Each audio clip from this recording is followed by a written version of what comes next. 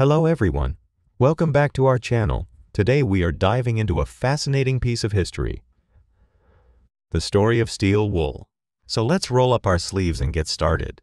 In the Victorian times, there was this unique utensil known as the wire dishcloth.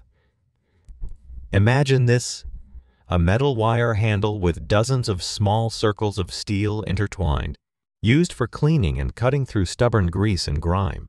It was a household essential, the go-to tool for scrubbing down cast iron or aluminum pots. Moving to a slightly different setting, the mechanics working on metal lathes stumbled upon a handy discovery. The metal shavings that were left after working on parts or tools turned out to be more than just waste. The rumor has it, they were collected and used to polish metal surfaces long before the turn of the 20th century. This ingenious idea evolved into the mass production of steel wool in the early 1900s.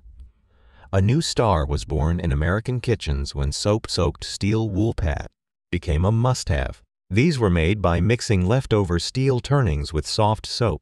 There's a bit of a debate about who exactly came up with the idea to produce and sell these soap-soaked steel wool pads first.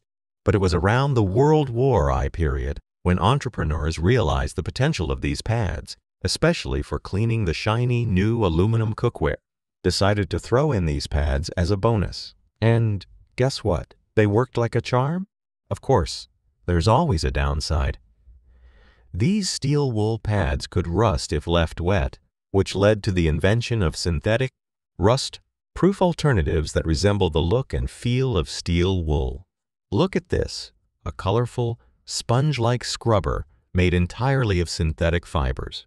Sure, they don't rust, but the question is, do they clean as effectively as the original steel wool? Well, critics argue that these synthetic pads just can't duplicate the cutting edges of steel wool.